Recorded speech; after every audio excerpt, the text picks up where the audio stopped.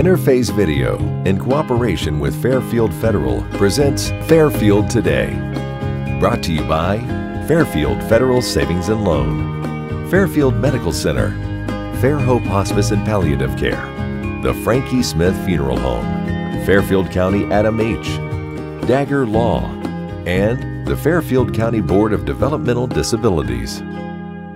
Hello friends, and welcome to Fairfield Today. I'm your host Paul Jasson. Thank you for joining us, and as we're now into the spring, today as we tape the show today, it looks more like a beautiful summer day in Lancaster. Tremendous weather, tremendous warmth coming, so we're glad we could see the flowers coming up. Forsythias have bloomed. We all know what that means, so we hope that's not the case. We don't want to see a couple more snows here coming very soon, but we'll see how that works out.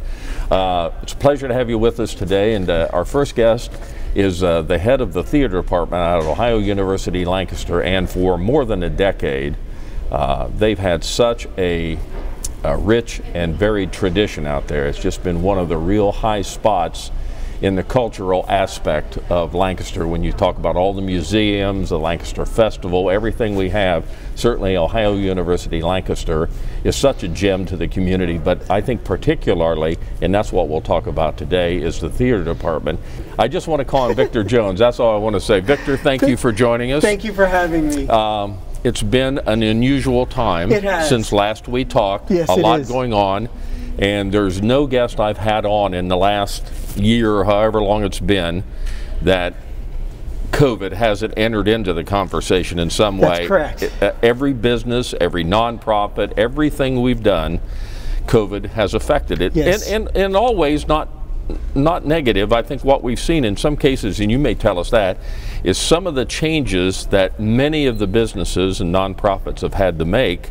I think some of those will carry over. If this were all to be gone today, like some of the places they found out maybe being at home and doing some of that at home is better for our business. I don't know if any of that has worked out for you. I know you're zoomed out. I'm sure you've had so many Zoom meetings you don't want to do them, but have you learned anything in this past year about that? I have. I have. It was exciting and new and fresh and all those wonderful things in the beginning. That wore out quick. Yeah, but it was also became like teaching acting for television and film at one point. So we did adapt, and it became an interesting concept, but I think we're all ready to get back to celebrating meeting in person and doing all those wonderful things. Yeah, and really one of the reasons I had Victor on with us today is coming up this weekend, Friday and Saturday, Sunday, and I love this, Romance, Nomance, a slightly romantic comedy. That is going to be an unusual play, I think. It is going to be an unusual play. It wasn't the first plan. This was plan B and C, maybe. The students and I had another play in mind in honor of the celebration of me being at the university for 10 years. Last year was 10 years. This January, though, we were going to revisit the very first show that I produced and directed back in 2010 or 2011, which was called Final Dress Rehearsal. And that was one of your very first? The very first show we ever did. Okay. To see if people were interested in supporting theater and doing theater and what students auditioned for the show. So we were going to redo that with an all new cast, and we were all excited to do about it. Some bumps in the road, didn't work out as we had hoped it would. So then we began exploring some interesting things about sketch comedy and the traditional I Love Lucy, Dick Van Dyke, all the Carol Burnett show, those classic things. We began doing improvisations in the class, role playing as we prepared to work on a comedy that we were going to choose to do, and it evolved into Romance, Nomance, a slightly romantic comedy. That is, it's an amazing title, and as I've been reading about it, the young people that are in this are the people that wrote it. That's exactly right. Is that unusual? Yes, probably, because it's written by all 9 cast members. That's It crazy. started as an assignment in class to create a 2-person scene all about dating in today's environment. Sure. So that's how it was. Their inspiration was the classic television comedies. They didn't know that this was going to be a show. When we were doing it in rehearsal and on Zoom and all this and doing the improvisation, it was just an exercise. And as it developed more and more and more, and knowing that our choices of what we could actually do on the Wagner Theater stage were, it seemed almost hopeless at first, because theater has been hit so hard. And still not open in most places. Right, and the arts have been impacted so much by this that we didn't think this was going to happen. But when there's a will and a way and a desire, and you're passionate about something, and you can appreciate all those wonderful things, and then you realize the gift that you had before this, of us being a family, working together, performing live on stage, was taken away. And were we going to get that opportunity to come back and be a part of this and do it again this spring? We didn't know. But this exercise of Romance Nomance developed, and then on Zoom I said, guys, guess what? We're going to create an original play using the material that you started to work with. Did you send out shockwaves? They did. They looked at me. Because on Zoom and in rehearsals, oftentimes when they know it's just a classroom exercise, they're unfiltered. Yeah.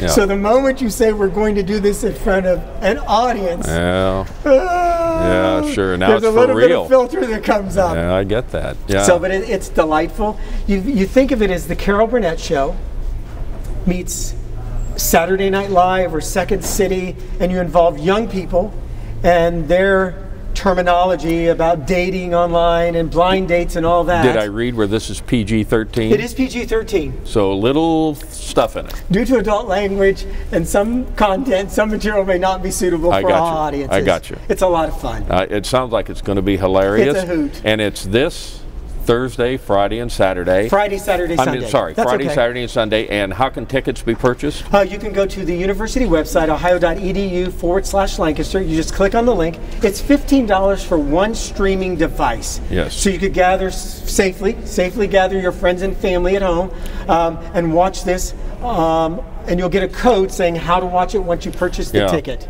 Do you think that will make a difference to the performers?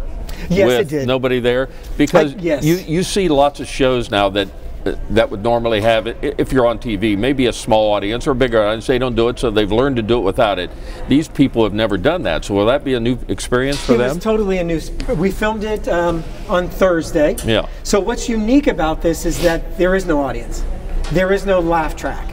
There isn't that crowd that you would hear on a sitcom where they had, they pipe in the laughter. Sure. So that is extremely unusual, because you don't get the punchline, you don't know if the audience is with you, and you're feeding off the audience. How long do you wait till the laughter dies down? You're exactly right. Are they laughing? Do they think it's funny? Are they laughing? Are they laughing at home? We hope so. We hope we bring some joy, and it really is about joy and having fun when you're actually watching the show. Well, it's going to be exciting. For the last year, and I think in a normal year, other than last year, for your first 10 years here, what have you done? 3 plays a year? 3 to 4 shows a year, yes. And the Lancaster Festival. And the Lancaster Festival, which was all pushed aside for last year. Now we're back into it. You're starting the year out with your first play. Is this about when you'd have your normal first play? It is. Okay. It is. Our spring show. You're back on schedule now. And I understand that you've got something good for the festival this year you're planning. We have an exciting announcement coming up. Yes. I don't want to share too much, so this is a tease. Okay. We're working on something really special that people wanted, and we're disappointed that that we weren't able to move forward with it, but it's something really special that includes alumni and community members and current students. So I don't want to give too much away. That's a big enough tease. Well, that's going to be good. We're going to have Deb Connell on here in a couple weeks, and we'll talk to her, because I know she's excited to be getting, she never thought in almost her first year or so she'd be canceling the entire festival. But now in some form it's coming back, and part of that will be some normalcy with OUL. Yes, we hope so. Yeah, we hope so. We understand there's still a lot of changes. The governor's still, almost on a weekly basis, things are lightening up now. And of course, now we hear things about other variants of the COVID coming. So you don't know what will happen. It'll be interesting to follow this, and we hope for the best here. So, it's exciting to have this all back again. I'm sure you're ready, and your young people are ready. It is. It was interesting because the first part of the semester we were all on Zoom, doing all the classroom, all the acting and everything on Zoom. Once we got the go-ahead to move forward with the show, beginning in March, we all started meeting face-to-face. That began COVID protocol, COVID testing weekly, all those things came in place. The students had to do that. I'm blessed to say and lucky enough to say that all of our test results during the whole 4 or 5 weeks that we did it were all negative. Oh, good for you. We followed all the safety protocol. The students wore their mask. Our show was filmed with clear mask and a second mask on top. Social distancing is in place, 6 feet apart. So all those things were thought about as we developed and created the show. So really, you had to really comprehend COVID and how this is going to be required to move forward. You had to do a lot of extra thinking on this. There was a lot of extra thinking, preparation in advance, and we wanted the audience at home also to feel comfortable with what they were watching. Sure. We didn't want to have them think, oh, are they practicing social distancing? Oh, they're too close to all these wonderful things. How do you do this in a show about dating? And hopefully we did it well, and everyone's going to have a really good time and find some comedy and fun in it also. Is there some talk in this about social distancing and the mask? Does any of that come into play? In the creating of the show, we initially had some scenes that involved it. Through our work with the students, because they created this, I followed their lead. I was really the producer, director, but they created their own material. So you directed it? I directed it. Gave them feedbacks, gave them suggestions, all those things, but it is their work, their writing. They wanted to stay away from it. They felt that the mask were enough to say we're in the COVID timeline. We've all been so much bombarded with all this bad news and not being able to see our friends and family. Yes, it's there, but we don't talk about it, and it's not the plot of the show. And now that you've taped it and you've done it, and I'm sure you've watched it since. I have not watched it yet. Really? Yes, I'm looking forward to seeing whatever is there is there. We did it as live theater. We did not edit it. If there was a mistake, it's there. If they had to improvise to get out of it, it's there. We wanted a live theatrical experience, and that's what they're going to get because it's live from start to finish. How did the young people feel about all this when it was done?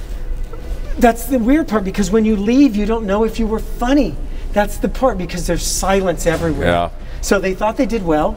There were some things that they were like, oh, I could have done this better, but I thought they were brilliant. I thought they handled everything really well.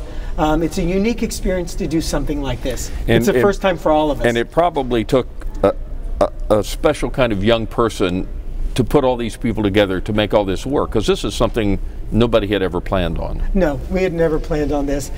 So they handled it well, they handled it beautifully. They were such good professionals. The day that we went to film, whenever you go to film a movie or anything like that, they want you at 8 o'clock in the morning, and then something goes wrong and you don't actually start till 12, 1 or 2. You're just sitting around the set. We had that experience taping this show. Something went wrong right at the beginning, technical. We got it solved within an hour. They held up their energy, got through it, and they did an excellent job.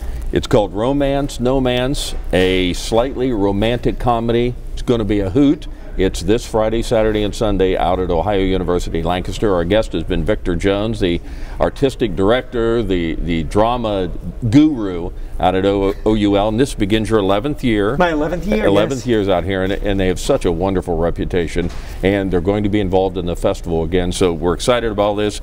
We look forward to this first one, and the first of 3 and a festival, so I hope we're back on schedule. Thanks so much for having me. Victor Jones from Ohio University, Lancaster. We'll be back in just a moment. Fairfield Federal. When it comes to our customers and our community, we go above and beyond to help. Our people make the difference. We were retiring from Tucson, Arizona, and we made a retirement trip out around Ohio, having decided that's where we wanted to be. And we came across this town called Lancaster. And we fell in love with the downtown area where the fountain is and the memorials and the flags and all this stuff. And we looked around and I said, there's our bank right there. There's something to be said about a community bank in your hometown. Right. If you live in the community, you should do business in the community as much as possible. So it makes sense to bank with a community bank where you live. Fairfield Federal is the bank to be at. If you live in this town, or any town actually, you want to bank at a local home bank. And the employees are happy here, they're conversant, customer service is through the roof. There's nothing more you could ask for. Personal or business banking, whatever you need, we take it seriously because we know you do. Stop by today at any of our 3 locations and see why the difference is clear. Fairfield Federal Savings and Loan specializes in banking that revolves around you. Member FDIC, Equal Housing Lender. The Frankie Smith Funeral Home and Crematory in Lancaster and the Johnson Smith Funeral Home in Baltimore have a long and wonderful history of serving our community. Feel free to give us a call at 740-653-0652. Stop in and see us at either of our two locations, 405 North Columbus Street in Lancaster and 207 South Main Street in Baltimore. Respect for tradition, regard for change.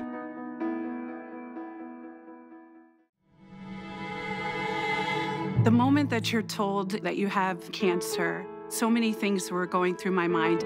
I had this pain that kind of doubled over, and FMC got me the help that I needed, so I ended up surviving. Fairfield Medical Center has helped me get through what was the hardest 6 months of my life.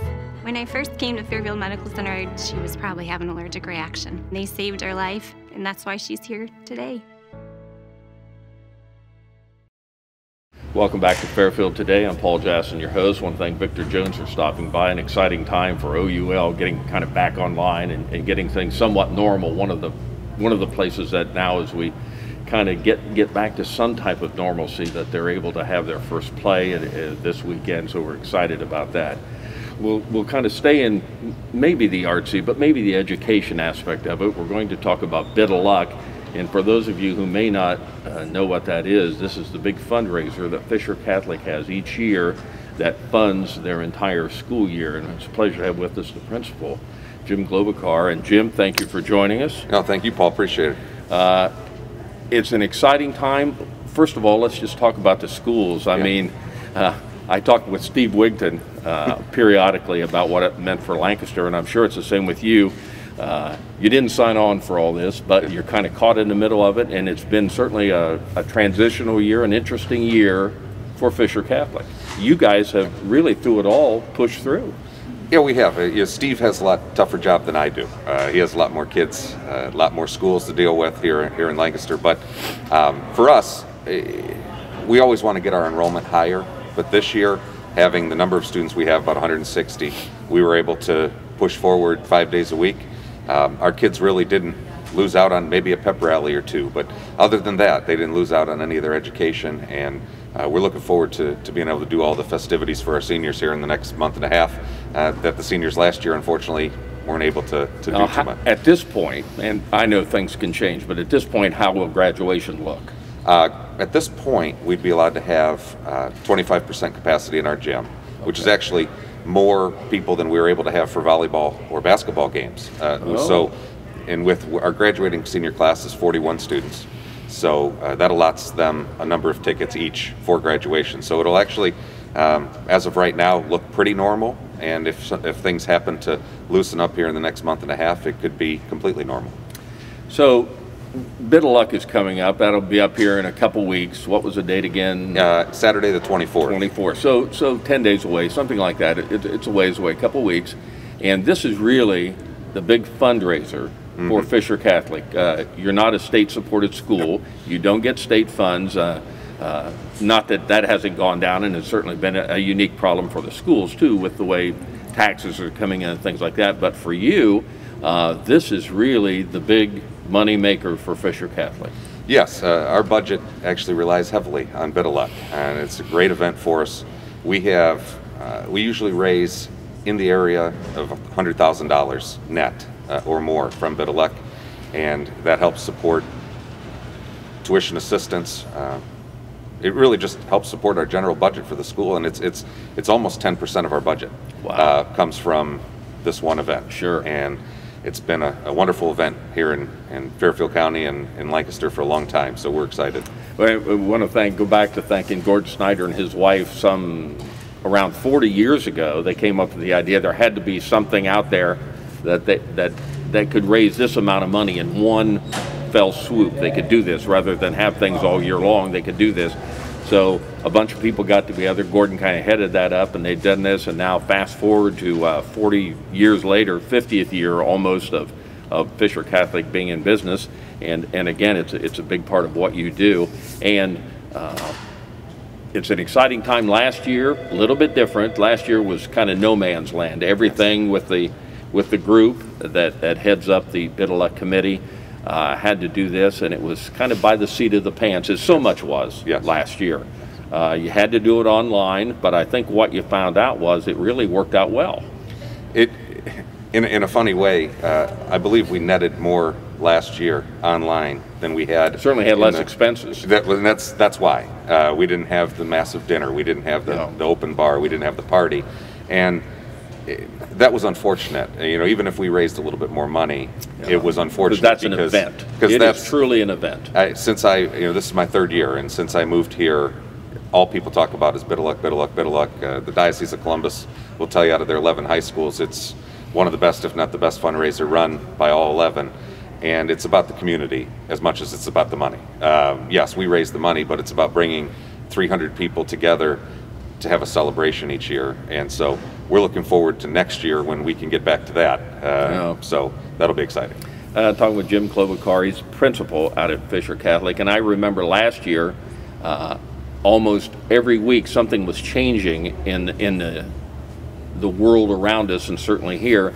And so I know your group started out planning to have that. We can still have it, and then maybe it can only be not as many people, and then some people are saying, well, we don't know if we want to come because so everything was really so unique.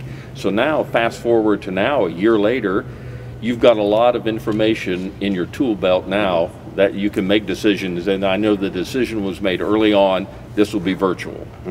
Yeah, it was, we had the debate again as to whether or not we wanted to see if we could do it live this year, and back in January we ended up making the decision that we weren't quite sure how things were going to go, and we weren't quite sure how comfortable people were going to be in April, and so we did make that decision to go fully virtual again for this particular bit of luck.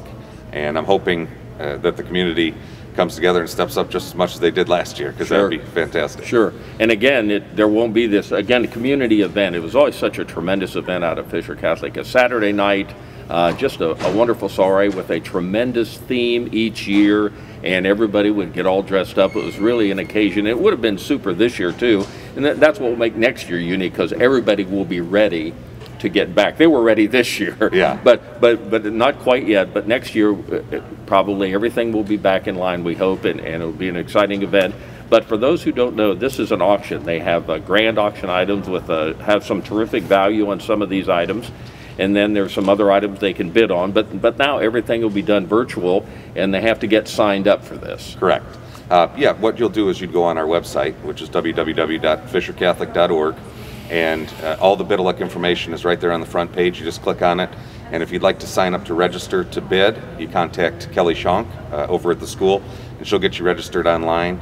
And then the auction actually starts on Thursday with our silent and super silent items. Nice. And then that auction will run for about 48 plus hours there. Sure. And then that'll close Saturday evening, and I believe it's 6:30. And you can double check on that, but I believe it's 6:30 that the grand auction starts, and that'll run for about 2 hours, 2 to 3 hours, and that's when the real bidding and we're hoping that people still get together in small groups with their families at home and participate and have a beverage and some dinner, just like you would if you were at the actual event, and have some fun bidding against each other for some great items. And again, the grand auction items, I think of all the auction items I have in, and I was looking at the list, I have the list here, the current list of things that have been compiled by a bunch of hardworking people on the Bid of Luck Committee. $500 or more generally puts you into the grand auction items. So on the event that will occur Saturday, these will be some big ticket items. And I always remember some of them. There's always a nice, last year I think, or the last couple of years, it was a nice bourbon trail tour down through Louisville and things like that. And one of the big ones I always know is dinner with the priest. That's going to be a big ticket item this year. Oh yeah, we have actually Father Thompson over at St. Bernadette's has offered to cook dinner for 8 at his rectory. Nice. And Father Eilerman and Father Callipy over at St. Mary's are also hosting a dinner for 8 at the rectory over at St. Mary's. So we can't tell you how much we appreciate the support of the parishes and the pastors. Sure. But there's a lot of fun items that you can bid on this year. So we have a week ski trip. Always tremendous which is pretty neat. We have a family sponsoring a boat on Buckeye Lake, a day on the boat with food and beverage, and even a fun one this year, hopefully the Lancaster Festival goes somewhat normal come July. And I know we have a catered table at the festival by Cheers, where they're going to cater for you and do all those things. And so, and even front row seats to graduation. You know, last year we didn't really get to have a full graduation, so that's an item that I'm sure will be a hot item this year, considering that we will have a somewhat normal, hopefully, graduation. Well, and again, coming up in a couple weeks will be the bid of luck thing. Just go to fishercatholic.org, and all the information, there's a link to it. You get on there, get a hold of Kelly Shonk out at the high school, and it's all there about everything that's going on. But again, when you look back at this year from, let me put your principal hat back on you here, and you look back at this year, do you think it went better than when first, I know things started caving in a year ago, and it really looked bad. But again, because of the size of the school that Fisher Catholic has, it's so different from, say, Lancaster, who just doesn't have room to social distance. You pretty much, not all the way, but pretty much were able to keep things fairly normal. Yeah. It was one thing, because I know Kelly will want me to say this. If you don't want to bid on anything, you can still buy a raffle ticket. Oh yeah, let's talk about that. We got to talk about the raffle. $100, right? It's $100 for a raffle ticket. Get your family members, 5 people, $20 a piece. And it's the first prize is $7,500 with 5 prizes of $500. So that's always a hot item, and we always ask, you know, if you don't want to sit there and bid through everything and get in the bidding wars, they appreciate that donation. You can buy a raffle ticket, and that gives you a shot at some big money there. But as far as school's concerned, it's been great. Yes, the kids are a little further apart in the classrooms, and they have masks on. And probably the quietest school building I've heard in my 13 years in education. But it's they've been able to be in class every day. If they weren't in class, they were streaming online, because our classes were being streamed online for those students who were quarantined or had COVID. We really didn't have to quarantine too many kids throughout the year. We had a tough month, December, January, but other than that, it's been wonderful. So they've gotten to experience, like I said earlier, almost everything that they would normally experience in a school year, and we're looking forward to giving the seniors the experience they deserve as well over the next month and a half. When you look at how all this has gone down, would you say the young people have been pretty resilient, pretty okay with everything that's gone on? Have they been able to handle this? Amazingly resilient. Wow. You know, we really haven't had, I mean, yeah, the first couple weeks of the year, hey, pull your mask up, but other than that, I mean, they have worn the masks every day. They forget their masks, they come to the front office, we have some for them. I mean, they have been, for the most part, getting online when they're not able to be in school for whatever reason and doing their work there. So it's been as easy of a year as you could possibly have with these circumstances, and that's credit to our students and our faculty and staff because it's a lot of work for them, and the parents at home, you know, helping push their kids to do what they're supposed to be doing. So extracurriculars, sports, plays, everything else pretty much online? I mean, pretty much as usual? Yep, we had to quarantine a couple teams there for 2 weeks, but other than that, all our teams played full seasons. So much better than last year. Oh, well, currently right now, baseball, softball, and track and tennis are all going on, which they didn't happen at all last year. They practiced for a month last year and never got to play a game. Well, so rough year. We're excited to have them out on the field, you know, doing their thing. Well, thanks for what you've done, certainly for Fisher Catholic, being able to keep all that going and keep it running as smoothly as you could get it. And again, coming up here, what's the date again? Saturday, April 24th. April 24th, starting Thursday. You've got everything going on for a couple hours there of all the auction items and everything like that. And then on April 24th at 6 or 6:30. That's when the grand items stop. You can get all the information, fishercatholic.org. Just go into Fisher Catholic on your search engine. You can find it. Everything's there. We hope for a tremendous outpouring of really strength in the community for Fisher Catholic and what you do with the education you provide up there. A lot of opportunities for some great gifts. So we hope it all turns out well. I appreciate you having me on, Paul. Thank you. Thank you, Jim. And it's going to be tremendous with the whole deal right here. So get online, look it up, get involved. And if nothing else, get a raffle ticket. Make Kelly knows we told her that. Get the raffle ticket. I've got mine. I hope you'll get yours. Thank you for joining us on Fairfield Today. Interface Video, in cooperation with Fairfield Federal, presents Fairfield Today. Brought to you by Fairfield Federal Savings and Loan, Fairfield Medical Center, Fair Hope Hospice and Palliative Care, the Frankie Smith Funeral Home, Fairfield County Adam H., Dagger Law, and the Fairfield County Board of Developmental Disabilities.